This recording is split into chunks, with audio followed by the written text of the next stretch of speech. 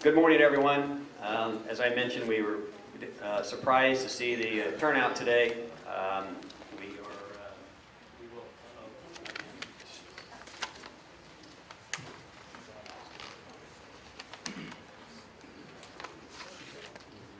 How about now?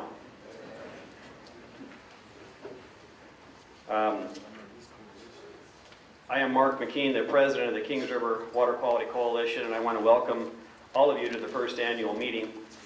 Many of you are wondering why you're here, and I hope that we can answer these questions as the presentations are made. The program today will try to answer as many questions as possible. We anticipate to have time for questions at the end of the program. However, as you will come to know, there still remains some unanswered questions from the regional board. We continue to meet with the board to get these answers. Some of the answers are a negotiation in progress. Staff and board have diligently entered into discussions with regional board staff to resolve the differences that remain, and you'll see some of those today as the presentations are made. I just want to add also that the staff and board are very serious about keeping costs to farmers as low as possible. To date, the Kings River Water Quality Coalition dues are the lowest that I am aware of, and we aim to keep it that way. As I mentioned, the presentations today, we hope are going to answer as many questions as we get, but we would like for you to hold your questions to the end because we think some of the presentations will answer questions that you may have during the process. And also in the back, there is a box if you have comments or suggestions. You can stick those in there. And then also, considering the fact that we also have an afternoon session, but we know that there are several people who got turned away today, and this will be available online, and we will discuss that later on.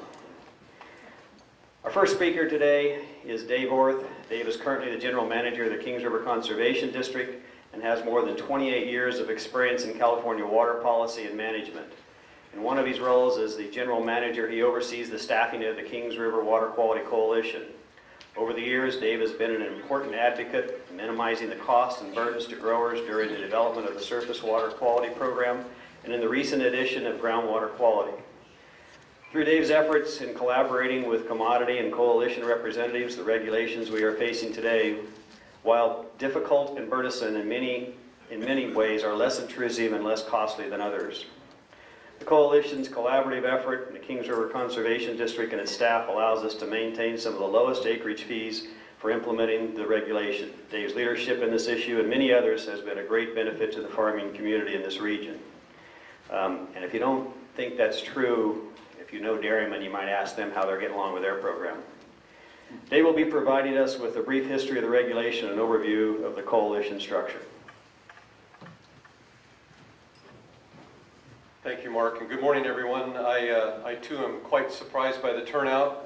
I think the regional board will be pleased to see that they've gotten your attention, and I apologize for that. But I want to talk just for a few minutes this morning, give you some backdrop on how we got here, and I guess I'm going to be in charge of my PowerPoint. There we go.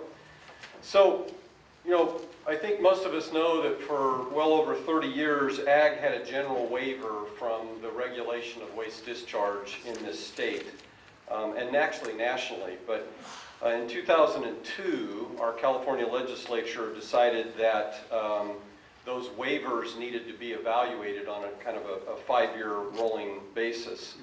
And so that launched kind of a new process for all of us in evaluating potential waste discharge impacts from irrigated agriculture.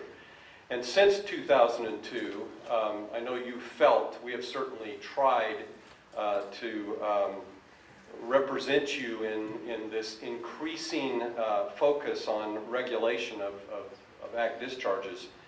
The Regional Water Quality Control Board's authority comes under a provision of the state law, which is generally referred to as the Porter-Cologne Water Quality Control Act, and that body of law directs the regional boards of this state to protect the quality of waters of the state, which are inclusive of surface water and groundwater, And typically what the board does is issue either waste discharge requirements, general waivers of those discharge requirements, which are now conditional due to the 2002 law, or even general orders. And so you'll hear those terms throughout the day used to kind of describe the body of regulation authority that the regional board applies. So a little bit of background relative to how coalitions were formed. The waivers that were adopted in 2006 by the regional board were focused on surface water quality only, but they allowed coalitions to be formed so that each of you didn't have to obtain your own individual waste discharge permit or waste discharge requirement from the regional board. The water agencies in the region began a discussion of whether or not it was in your interest and our ability to create that coalition for you as an option to being individually regulated. And partially based on Kings River Conservation District's long-standing history of doing surface water quality monitoring, and remember this original program was focused on surface water quality, our board of directors and the board of the Kings River Water Association elected to participate in a broader coalition to give those who were potential dischargers of waste to surface water bodies an opportunity to be represented through a coalition. So in 2002, the Southern San Joaquin Valley Water Quality Coalition was formed to represent water agencies and landowners on the Kings, Cahuilla, Tule, and Kern watersheds. Very large coalition representing over 4 million acres of irrigable lands, and our membership ultimately grew to over 1 million acres, those individuals being parties that felt they needed to be covered under the surface water regulatory program. At that point in time, the coalition elected to have Kings River Conservation District serve as its agent, and so our staff have basically run that organization for the entire Tulare Lake Basin. And during that time, the State Water Resources Control Board and the Regional Water Quality Control Boards approved the initial 2-year conditional waiver of ag discharge into surface waters, and those waivers were extended for several years and periods thereafter. So I think a lot of us probably didn't appreciate that when this change, and that came initially from a legislative mandate again in 2002, the regional board always intended to expand that surface water regulatory program to include groundwater quality. They launched a fairly extensive public process that had an environmental impact assessment done. Some of you may remember, and some of you hopefully did attend very large meetings in Tulare with the Regional Water Quality Control Board.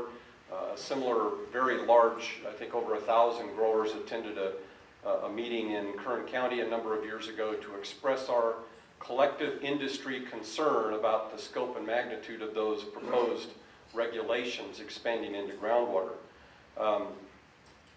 We made some progress. You may not feel it, but or feel like we made progress, but where that order originally started and where we are today, and I think you'll hear details of that this morning, is a much better situation than where we could have been. The new order, unfortunately, assumes that if you irrigate, you are a potential discharger of waste to groundwater. Now, this is partially fueled by the political and legal backdrop of contaminated drinking water supplies for local communities, and that really fueled this. We tried very hard in the process to try to distinguish and identify specific conditions that would allow some dischargers not to be covered, and ultimately what we ended up with, and you'll learn more about today, is high and low vulnerability determinations. But what the program has essentially evolved to now is, as I've referred to in the past, is a massive data collection effort. The first several years, if not longer, of this regulatory program is going to be aimed at collecting information from you and assessing and comparing that information to trends in drinking water and groundwater quality, and then trying to make connections and assumptions as to where management practices might be improved relative to irrigation and nitrogen application. We're doing a lot of sampling and monitoring to try to identify whether nitrates, which are a primary source of this regulatory program's focus, to determine whether those are agricultural related nitrates, whether they are legacy issues or current issues. And all of this information will allow us to narrow down and hopefully restrict and exempt large numbers of growers, if not all of you, over time from an extensive data collection effort. The Regional Water Quality Control Board adopted the order that covers the Tulare Lake Basin. This is the area from the San Joaquin River down to the Tehachapi's, excluding Westlands Water District, to a new general order that set forth the terms and conditions of how we would expand into the regulation of groundwater. And again, we'll give you some more details about that as the morning flows. So, upon the adoption of the expansion into groundwater, those entities on the Kings, Quiatuli, and Kern River watersheds who had made up the Southern San Joaquin Valley Water Quality Coalition decided that due to diversity of groundwater conditions, that we no longer could operate as a single coalition, and so each of those watersheds have created new coalitions to represent their region. And so the Kings River Water Quality Coalition stepped up, was actually formed prior to the adoption of this expanded order, but stepped up to serve as the coalition for this surface and groundwater regulatory program now. The coalition represents the entire Kings River watershed, both upstream of the Kings River surface water delivery area and other areas adjacent to us. The entity was formed really through the actions of the Kings River Conservation District Board of Directors and the Kings River Water Association and its membership after hearing from you and believing that a coalition, again, gives you a preferred alternative to individual on-farm regulation. The coalition still contracts with Kings River Conservation District for management and staffing. So KRCD's name often gets confused with the coalition. That's a challenge we have, but the reality is there are two separate entities here at play. The coalition has its own board, its own bylaws, purpose, separate financial accounts, and KRCD just simply serves as its fiscal and administrative agent. So that kind of ends the overview. I know we're going to move on, and I'm going to be around this morning, so happy to answer any questions as we get to the end. Thank you.